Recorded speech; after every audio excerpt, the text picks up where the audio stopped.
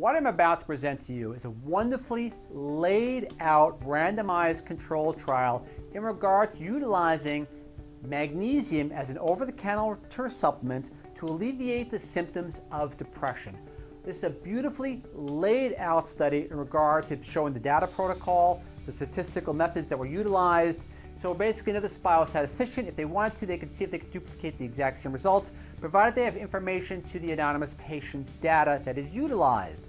But with that in mind, let's get right into basically the public citation of the title. Now keep in mind also, without reiterating, that this was actually done in looking at ways to reduce healthcare expenditures.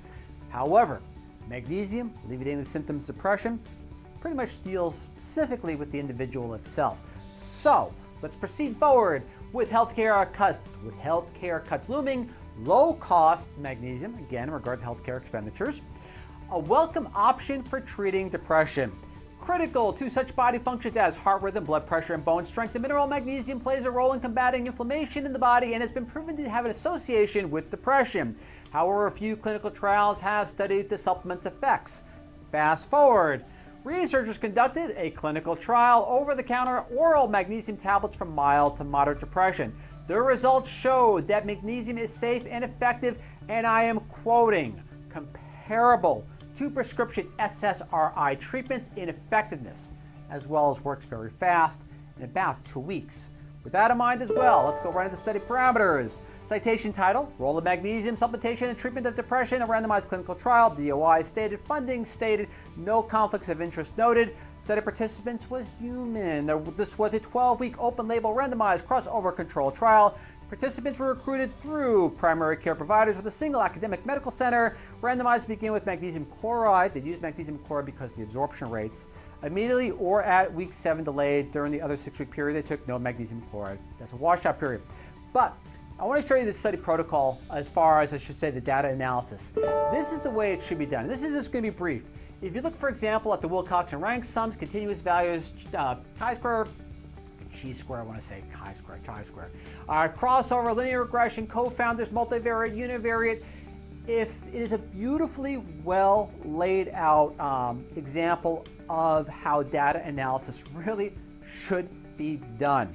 A lot of wonderful research appears to be great, but they never list on how they came up with their figures. I mean, and the thing about it is, if you look at biostatistics, if you use the wrong data analysis, you could come up with results that could show something that works, doesn't, or something that doesn't work, does. So it's incredibly important to make sure that the study parameters, as well as basically the methodology in regard to how they came up with those figures, is listed so other biostatisticians can research it further on their own. I apologize for that side trail, so to say, but to proceed. Study length about 12 to 13 weeks. Dosage of materials, as again stated, tablets of magnesium chloride were provided free of charge. Participants were instructed to take 4 500 milligram tablets of magnesium chloride daily for a total of 248 milligrams of elemental magnesium per day. Keep in mind, we're looking at the elemental amount. It just happens to be the tablets for 500 milligrams with combination with the chloride itself, but only 248 milligrams of elemental magnesium. Magnesium chloride was used because of its high bioavailability and tolerability compared to other salts. Results. The net improvement in the scoring methods that they utilized of 6 points is statistically and clinically significant. I'm going to leave this chart up, which I'm basically referring to at the end of the video. So if you wanted to pause it, you could research the data on your own. A change in the score of 5 or greater reflects a clinically relevant change in individuals receiving depression treatment. Magnesium supplementation, this is quoted in the study again, provides a safe, fast, and inexpensive approach to controlling depressive symptoms.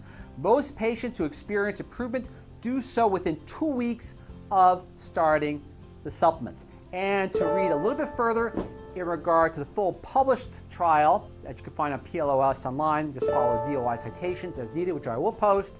It goes as follows, and I am quoting, just quoting, I'm not ad-libbing, straight quote from the study.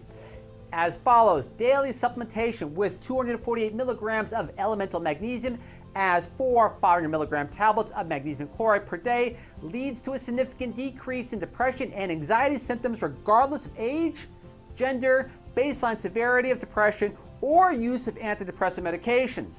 While this crossover design of this trial is robust, and that's an understatement, in controlling for internal biases, it would be reassuring to see the results replicated in larger clinical trials that test long-term efficacy and provide additional data on subgroups. However, this efficacy trial showed magnesium supplements may be a fast, safe, and easily accessible alternative or adjunct to starting or increasing the dose of antidepressant medications if someone wanted to do it in combination with the assistance of your medical professional, was seen if they could lower the dosage of an antidepressant or if they even needed to take an antidepressant at all.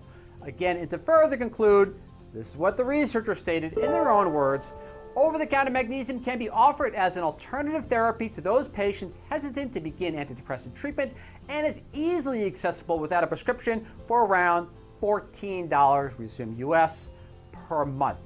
Beautiful, wonderful, simple, elegant study. It's something where someone can basically take control partially, again with the supervision of a medical professional, a little bit of their life into their own hands with taking something which actually has side benefits instead of side effects. Again, magnesium, we're looking at, again, 248 milligrams of elemental, not the size of the tablet, just the elemental amount of magnesium per day. And again, it's just simple, elegant, and incredibly beneficial to the individual, such as yourself, and possibly as well to healthcare costs nationally. Again, Ralph Turchiano signing off. DUI citations, again, always listed to you. Look at the information on your own. Beautiful, beautiful data layout of the study, which is rare to find in a lot of clinicals produced today. I just regret more clinical trials are not as, how would you say, well recorded in regard to the data analysis methods as this one particularly is. Again, Ralph Turchiano signing off. I hope you find this information of great use, and I look forward to see you all once again in 7 days. Catch you in a bit. Bye.